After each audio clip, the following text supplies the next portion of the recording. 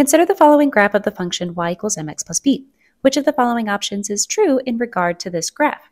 To solve this question, let's go ahead and find the slope of our original function. And to do that, we'll need to pick 2 points on the graph. I will pick 2, 1 and -2, 0, and then put them into our slope equation, y2 minus y1 over x2 minus x1.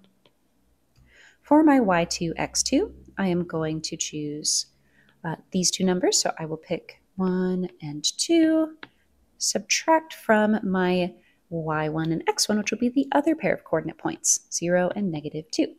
Subtracting a negative is the same as adding a positive, so on our numerator, we'll have 1 minus 0, which is 1, and 2 plus 2 on our denominator, which will be 4. So our slope here is m equals 1/4. So now we can compare this more easily to the rest of our answer choices.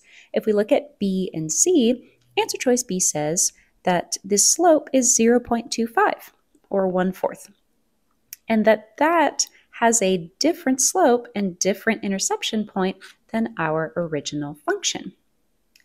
This interception point right here is at 0.5, which is the same interception point as our original function.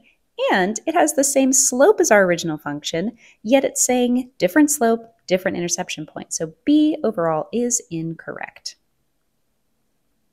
For answer choice C, the slope is 0.5, or 1/2, and the interception point is also 0.5. So the interception point should be the same, and the slope should be different. But the answer says that the slope is the same, and the interception point is the same, which is not correct, making answer choice C incorrect. For answer choice D and answer choice A, we're going to need to find the slopes of these 2 functions. Now, there's 2 different ways you can do this. You could either pick 2 more points and plug them back into your y2 minus y1 over x2 minus x1, and that would give you a very accurate answer, but it would take some time. What we can do, since we know the slope we're looking for, is use the rise over run method, where we are going to rise 1 and run 4. So we will be going up 1 and to the right 4, since they're both positive numbers. And since both of these graphs are well gridded out, this will be quite easy to do.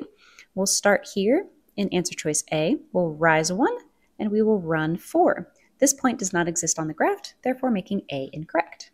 For answer choice D, if we start here, we rise 1, we run 4, and if we continue that pattern, we will stay on the graph the entire time, meaning that the slope is the same as it says in the answer choice. And the only other thing we need to check is the interception point. Here, the interception point is at y equals +1, and here it is at y equals 0.5. So it is a different interception point, same slope, making D our correct answer.